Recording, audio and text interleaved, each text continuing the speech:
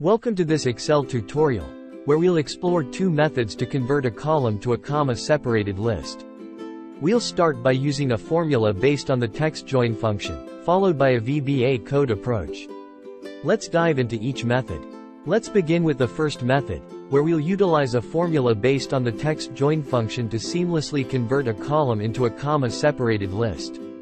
This formula provides a straightforward way to concatenate values with customizable delimiters. Assuming that you have a list of data in range B1, B6, and you want to convert all values in column B to comma-separated list in another cell. How to achieve it? You can create a formula based on the TEXTJOIN function to achieve the result. Just like this. Equals TEXTJOIN, true, B1, B6. Replace B1, B6 with the range of cells containing the values you want to concatenate. Type this formula into a blank cell and press Enter key in your keyboard. You can see the column is converted into a comma-separated list. Now, let's explore the second method, which involves using VBA code to automate the process of converting a column to a comma-separated list. This method provides flexibility and efficiency for handling large datasets. Press Alt plus F11 to open the VBA editor window. In the VBA editor window, go to the Insert menu and select Module. This will create a new module in the project. Copy the provided VBA code.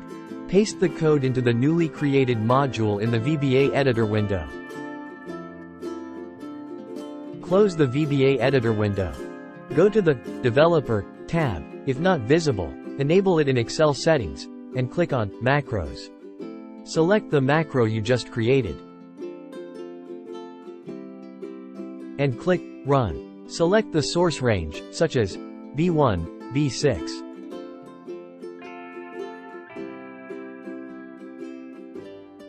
Click OK button. Select the cell where you want the comma-separated list to appear.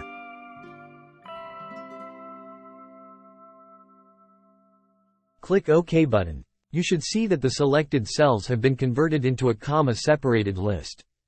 If you found this tutorial helpful in learning how to convert a column to a comma-separated list in Excel using both formula and VBA code methods, don't forget to subscribe for more Excel tips and tricks.